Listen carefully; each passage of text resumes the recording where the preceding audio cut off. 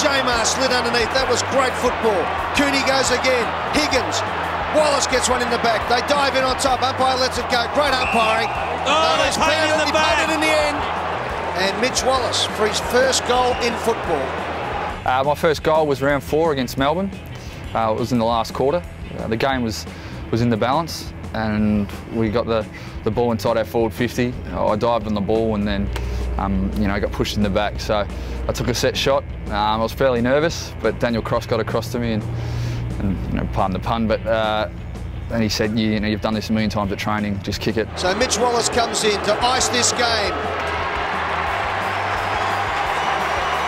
His first goal in football is a memorable one because it will deliver the Bulldogs' first victory in season 2012. And I kicked it, and it was a pretty crucial time of the game, and I was very happy to put it through.